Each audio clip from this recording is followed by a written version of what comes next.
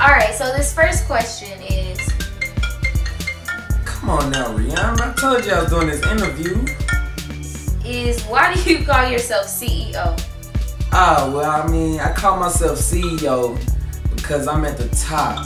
I'm at the top of the game, young CEO. And Jay-Z put it best. He was like, I'm not a businessman. I'm a business man. Okay, next question. What made you start rapping? Well, when I decided to start rapping because I was listening to, come on Drake, I'll have your lyrics later, bro. I was driving around town, you know, I hold my city down. I was listening to these other sucker MCs and I was like, I could do that. I could make that music. So young CEO, why not do it? And I did it. And the last question. Why are you so above all the other rappers? Oh my gosh. DJ Khaled, I'll make another one with you later. Oh, what was your question again? Why are you so above all the other rappers? And this is what I personally want to know.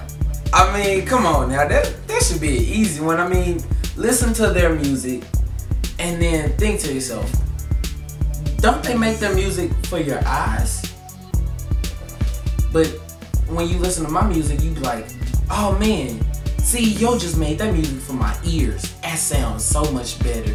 I'm so happy he did that for me. And that's the reason why. And then, so that's it. So step into my office. I gotta get back to these texts. And you already know what to do.